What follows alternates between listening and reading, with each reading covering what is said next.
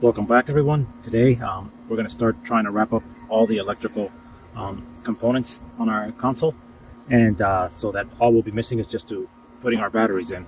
Today we're going to try to see if the rain allows us. We're going to try to run the wires for the transducer, the bilge pump, and the one you see over there is the one for my navigation light in the front. We're going to try to run those cables, connect the bilge, and connect them to the switches on the console. And if we can get all that done, we'll be ready to install the batteries. For our pump wire, we're going to use the same wiring we did everything. I just basically have a bunch of transducer cables I bought on a lot, used ones, and they have great coating, especially when they're going to be down there. They're going to get humidity. So I'm going to be using these to run my the pump cables.